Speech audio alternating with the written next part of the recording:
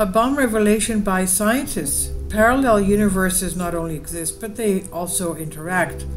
Well, we know we have the spiritual world right next to us. Many of us sometimes have our eyes opened by divine grace to be able to see, for example, angels.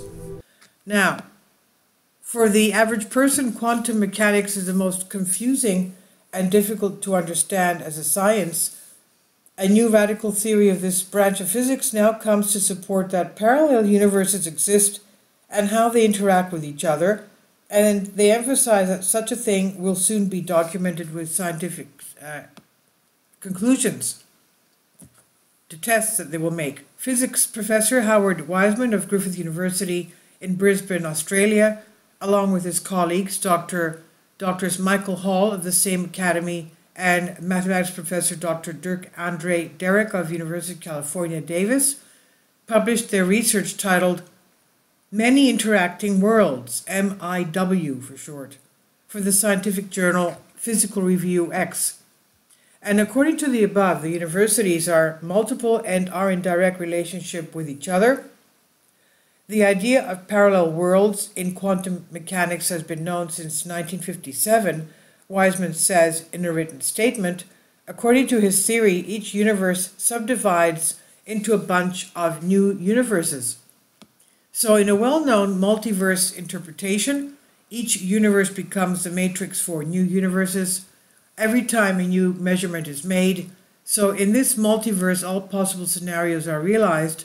In some of these worlds, for example, Australia was colonized by the Portuguese. According to Wiseman, we live in only one of the finite infinite worlds that exist, some of which are identical to our own. Most are completely different.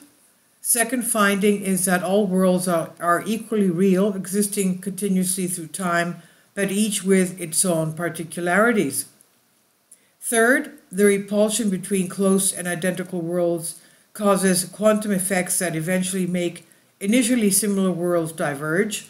All quantum phenomena arise solely from the interaction between worlds, explains the professor.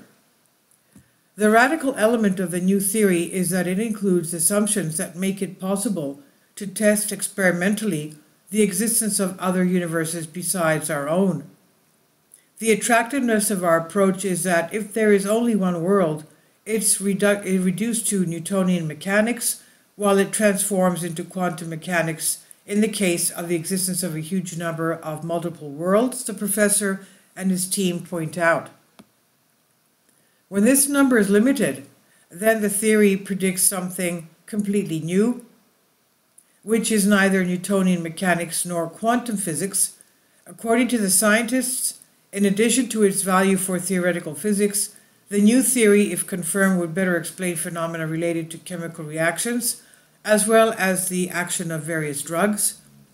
We also believe that by providing a new conceptual picture of the effects of quantum mechanics will be useful in designing experiments to test and exploit quantum effects, the researchers conclude. And Bill Poirier, distinguished professor of chemistry at Texas Tech University, observes, these are big ideas, not only conceptually, but also in terms of new numerical discoveries that are almost certain to produce.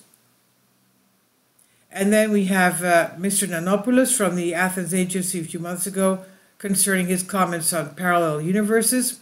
He estimates, based on mathematical equations, that it's possible to have 10 in 500 universes, according to the theory of supersymmetry, SUSY, and superstrings, which predicts that in addition to the known 4 big dimensions, 3 of space, length, width, height, and time, there are still 6 or 7 which are folded into a terribly small space, bringing the total number of dimensions to 10 or 11. We live in 10 dimensions, but we don't realize it, he said characteristically. The theory of the multiverse, or many parallel universes, has various versions, one of which is strongly promoted by Mr. Nanopoulos, who, however, emphasizes that such a theory only makes sense if it becomes possible to prove it experimentally, and the Great Accelerator can help with the hadron of the European Organization for Nuclear Research, CERN, that is. As the Greek physicist argues, each individual universe, including ours, within its multiverse, may have its own distinct physical laws that apply to it, while in other universes the laws that govern them may be unimaginably different or even relatively similar, but they certainly have gravity as a common denominator. One universe gives birth to another in a perpetual process of producing universes, which, as he says, removes the concept of the beginning and end of time. The other universes, which he called reality bubbles that make up the multiverse, may be very close together but cannot communicate. But he did not rule out that it's probably possible to make a transition from one universe to another. All universes with their particular laws basically arise by themselves, like a local mutation of space in a pre-existing universe. Mr. Nanopoulos did not even rule out as science fiction scenarios bold assumptions that some universes could, for example, be the creation of a hacker in some other universe. He pointed out that if the multiverse theory is finally proven, then we will understand the mechanism of production of universes. So, as outrageous as it sounds, it's possible that in the future a universe will be created in the laboratory.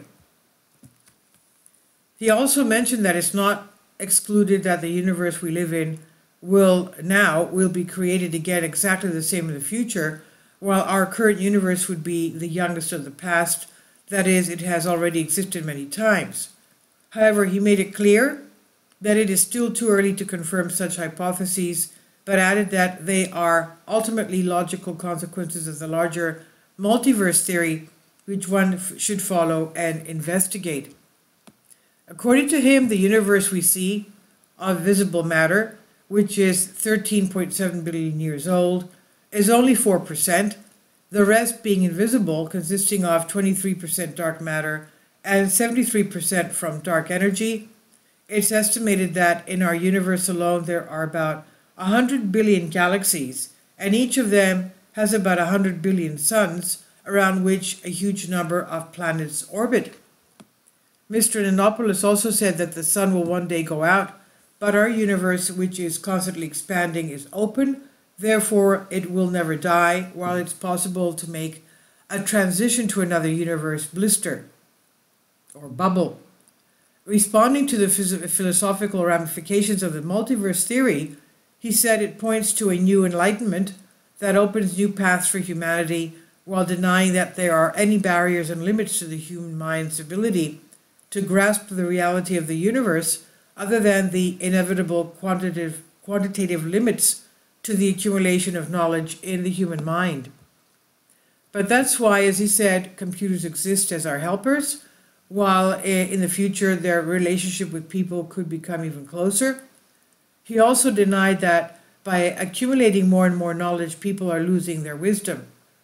At the same time, he agreed with the assessment of other scientists that sooner or later the Earth will hardly withstand its problems. Therefore, it's necessary to prepare for the resettlement of humanity onto other planets.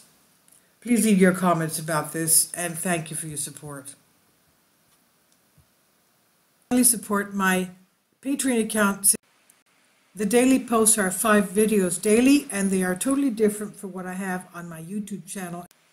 Thank you so much for your support and that you find all my content so interesting. You'll find the Patreon account details in the description box below.